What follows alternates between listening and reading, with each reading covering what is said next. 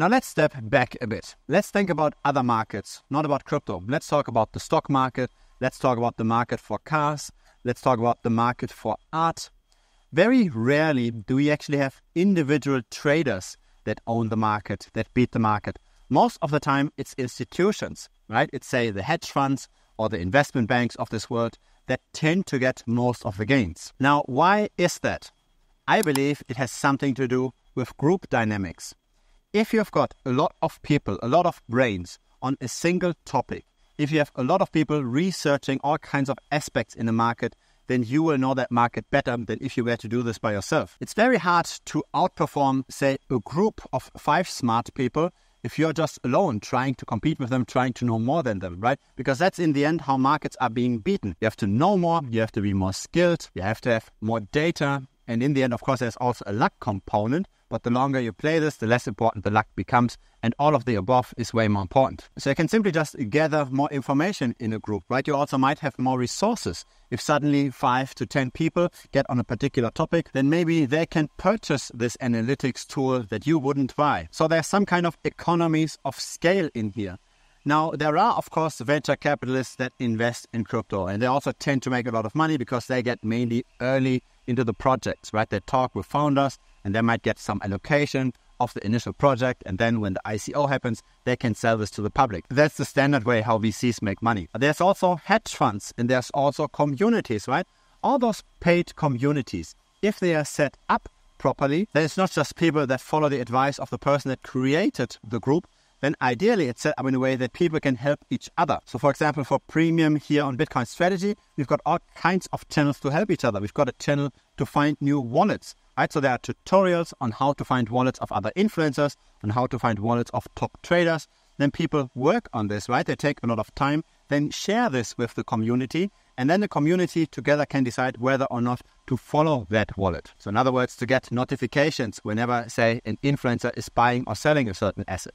If you do this alone, you might not have the time to find that many wallets. You also might have to look at every single signal by yourself and have to figure out, is this actually a good buying signal or not? If, however, you've got 100 people on this, right, and they all comment on this particular signal, then you've got a bigger chance of outperforming, right? One person looks at the security scan of the token, another person looks at the tokenomics, another person looks at how often does this influencer actually promote the token after they've bought it, right? How often do they then talk about this on YouTube? How big is the audience of that YouTuber? How many views does such a video get?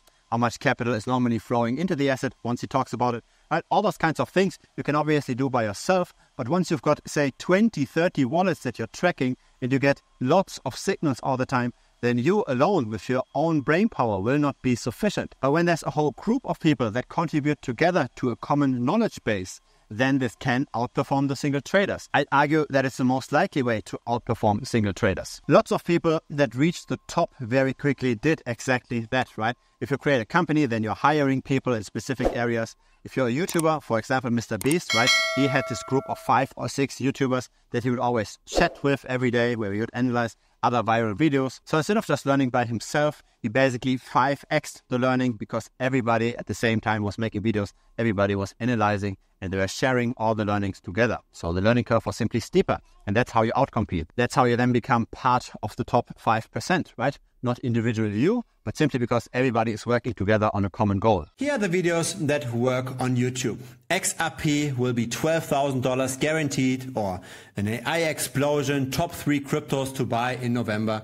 A lot of pushing of greed, that's what gets the clicks. What doesn't get the click is a tutorial on how to make backtests, on how to build those sheets that in the end figure out what historically worked well in the past. The backtest that I often show here on this channel. I still very much enjoy producing this kind of content though. I also share these kinds of sheets, but I don't do it on YouTube. You also get direct access to me. Feel free to check it out. It's thebitcoinstrategy.com. I have had a lot of chats with people in this community, and most people do not have friends that are also interested in crypto. Most of the time, it's only a one-person show. So of course, you join a paid group, but you can also just set up your own group, right? A private group, maybe chat with other people that are also interested, maybe open up your own Telegram group, see what members in those free communities tend to add most value, and then just invite them all together, right? Have your own 5 people that all work on this trading process together. You have to try to get as much edge against the market as possible, right? You have to use the best tools. You have to talk with the best people. You have to also invest most time yourself, right? If you only casually trade crypto,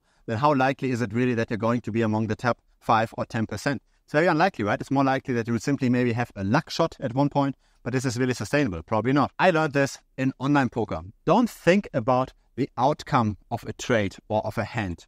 Think about whether or not you played that hand right. So let's say you buy a token because another influencer bought it, and then they might have not talked about this on their YouTube. Was there maybe some piece of information that you could have gathered that indicated that the influencer is not going to talk about this, right? Try to improve the approach over time. Try to not just randomly gamble, right? Try to have a real reason why your specific token should be outperforming the rest. If you can't articulate that reason, or if the reason is very weak and it's just a line on a random chart, then probably your market edge is also very weak. And then probably you're not going to make as consistent of a gain that you're hoping for that entire endeavor. If it's your first time here, feel free to subscribe. I publish videos regularly, and like would be very much appreciated as well. It helps the channel grow. And feel free to also check out our free Telegram. Link is down below. See you next time. Cheers.